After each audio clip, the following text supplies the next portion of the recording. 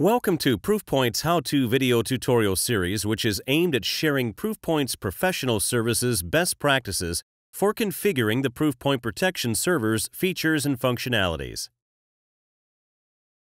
This video tutorial demonstrates how to create a policy route within the Proofpoint protection server, or PPS. Policy routes are an essential part of defining mail flows within Proofpoint's protection server. This includes both inbound and outbound mail, as well as specific types of mail flow within PPS. Policy routes are later used in PPS to affect which modules and rules are applied to a given message.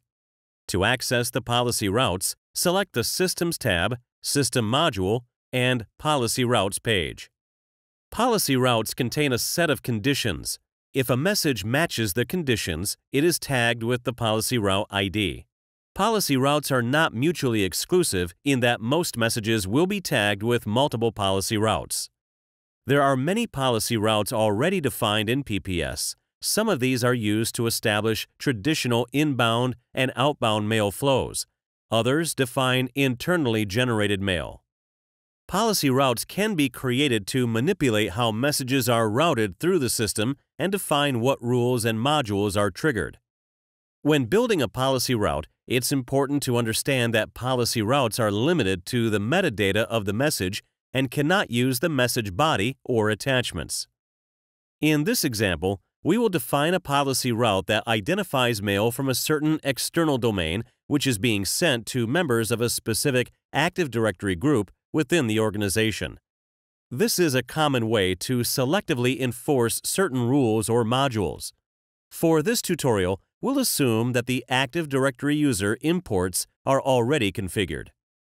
Click on the Add button in the Policy Routes page. Next, input a policy route ID and then set the conditions. Route IDs can have letters and numbers, but they cannot contain spaces and are rendered in lowercase. We will use the term example for our ID description and then click on the Add Condition button. Add the condition envelope sender and then set the operator to is in domain.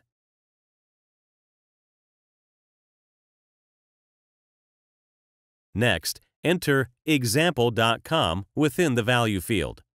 Click on the Add and New Condition button. This will keep the window open to add more conditions. To add an additional condition, set the condition connector to AND, allowing both conditions to be true. Set the condition to envelope recipient belongs to group and the operator to equals.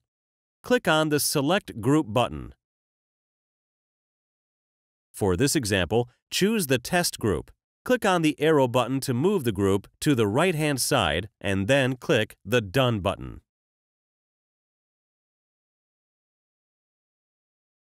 Select the Add Condition button to complete the process of adding conditions to the policy route. Finally, click the Save Changes button at the top of the screen. Now that we have created our example policy route, which is displayed with a name and description, we can navigate to our Rules page to show how the policy route is enforced. Select the Email Protection tab, Email Firewall module, and Rules page.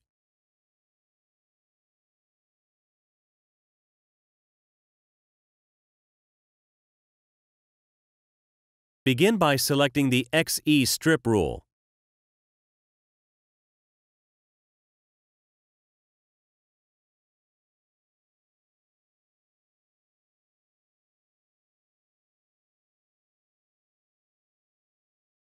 The policy route selection area is found near the top of the page. The policy routes selection area has two options, a Restrict Processing and a Disable Processing checkbox. When selected, both options display a list of available policy routes on the left and a list of either Require any of or Disable for any of on the right. If neither box is checked, the module or rule will apply to all mail. If only the Restrict box is checked, then only messages tagged with the policy routes on the right will trigger the rule or module. Likewise, if only the Disable box is checked, then all messages except those with the policy routes on the right will trigger the rule or module. If both boxes are checked, then only messages tagged with policy routes from the restrict list that are also not tagged with a policy route from the disable list will trigger the module or rule. Let's suppose that we want this rule to only apply to inbound mail, but we also want to exempt mail from a specific outside domain to one group within the organization. First, check the box for Restrict Policy Routes. Add the default inbound policy route to the right side. The default inbound is a built-in policy route that defines inbound mail. Next, check the box for Disable Policy Routes. Add the example policy route created earlier to the right side.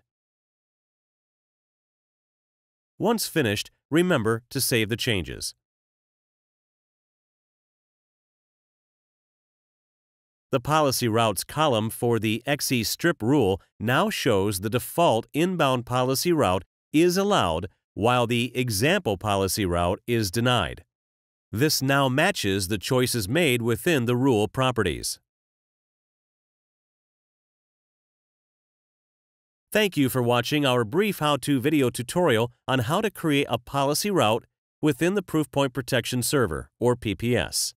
For additional information on our products, visit our knowledge base at https://proofpointcommunities.force.com. For questions, comments, or feedback on this tutorial, please email us at training@proofpoint.com.